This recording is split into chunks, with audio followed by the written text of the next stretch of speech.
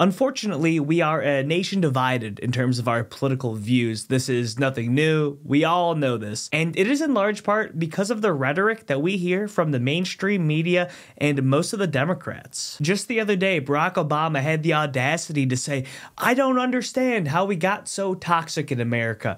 Meanwhile, we have Kamala Harris stating that Donald Trump is pretty much Hitler. And this is nothing new. The Democrats have been calling Donald Trump literally Hitler for 8 years at this point. And this increasingly toxic language is the reason why there have been at least 2 to 3 attempts on his life, plus the immense anger and toxicity that we hear from people. So let's take a look at this clip, but before we get into things, be sure to hit that like button and subscribe to the channel.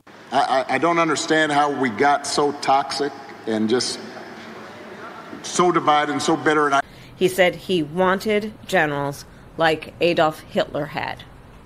Donald Trump said that because he does not want a military that is loyal to the United States Constitution. He wants a military that is loyal to him. He wants a military who will be loyal to him personally, one that will obey his orders even when he tells them to break the law or abandon their oath to the Constitution of the United States.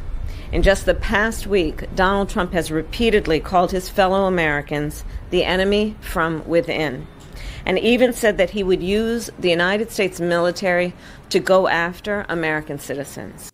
You know, this kind of rhetoric really upsets me, and when I worked for the Democrat Party, this was actually one of the biggest turnoffs for me. The intense hatred towards Donald Trump, the irrational hatred. You know, it's one thing to critique somebody because of a policy or maybe because of the things that they say, but to literally claim that he is Hitler, to say that he's going to weaponize the military, I mean, this is just asinine, toxic, disgusting behavior. Donald Trump was literally the president for 4 years. Did he ever turn the military against our own people? No.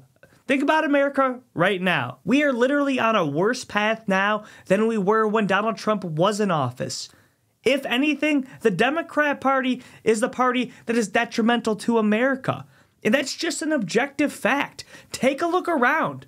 Look at where we are in America. When Donald Trump was in office, things were better from so many different standpoints, whether it be the economy or the immigration policies that we have in place. Peace across the globe. I mean, for a guy who's allegedly Hitler, let me show you this really quick.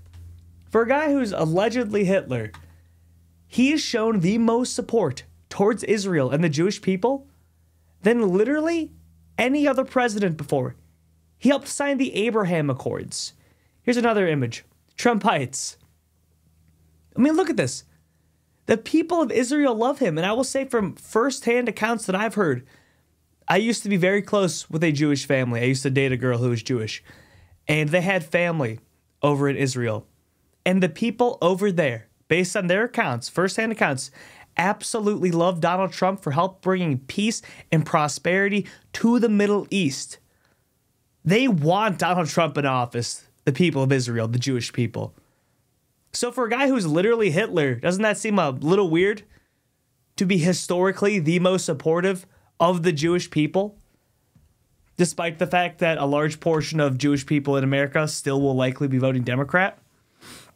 I mean, I just think that that's absolutely insane. The rhetoric from the Democrat Party is legitimately sickening.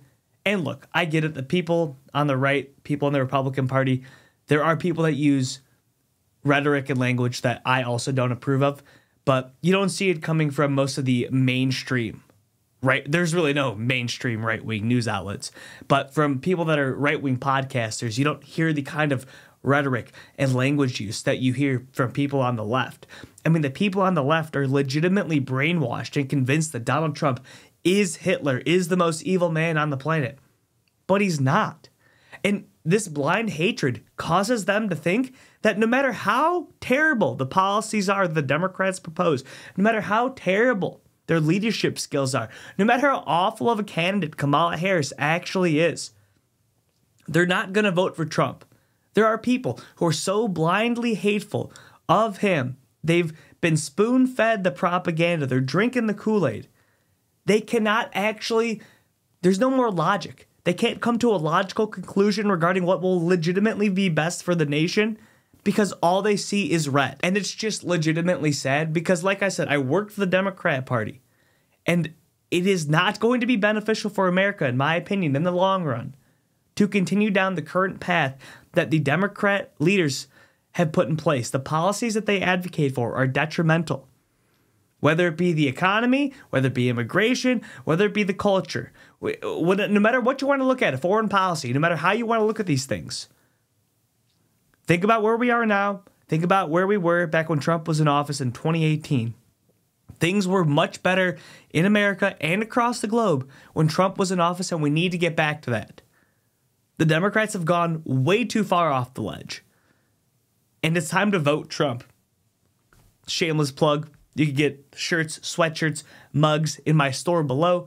Spread the good word. We need to get out and vote. Make sure you're registered to vote on that. Now, there's a link to register to vote also in the description below. Might be too late depending on where you live. Might not be. Depends where you live. Make sure you have a plan to vote. Vote early. It's better to get ahead of these things. Most likely, you can already vote depending on where you live. So make sure you get out and you vote for Donald Trump. Anyways, why don't you let me know down in the comments. Have you voted yet? Do you got a plan to vote? I'd love to hear about it. Be sure to hit that like button and subscribe to the channel. My name is Beans. Thank you for watching the Daily Beans. Have a blessed day.